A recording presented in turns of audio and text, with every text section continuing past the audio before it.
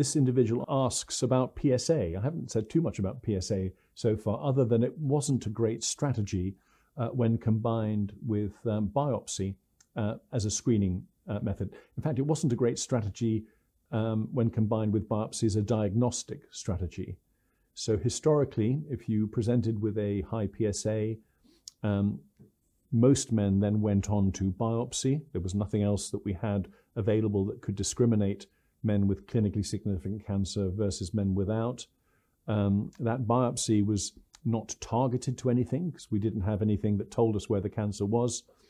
And those biopsies went throughout the prostate. We know that that was very inaccurate. And we know now, we didn't know then, that many men that had prostate cancer had their diagnosis missed because the biopsies just weren't sent to the right part of the prostate. And we now know that a lot of the cancers actually evade that type of sampling. So when you biopsy randomly, you tend to miss the anterior or the front part of the prostate in the midline that sits behind the urethra. It's just anatomically very hard to get at. And we now know that 20, maybe 30% of cancers sit in that anterior zone and were just beyond the reach of original biopsies. So we told men that they were clear when indeed they were not.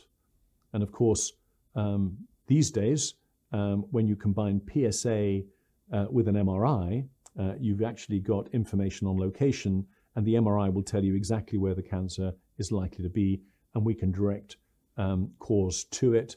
If those biopsies come back negative, we tend to repeat the MRI in a year just to make sure.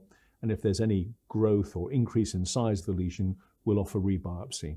So very, very few men with clinically significant disease will now have their diagnosis missed. And that's really, really important in both a diagnostic risk stratification setting, in other words, what we do in hospitals, and also in a screening setting, what we might be doing in the community in the future.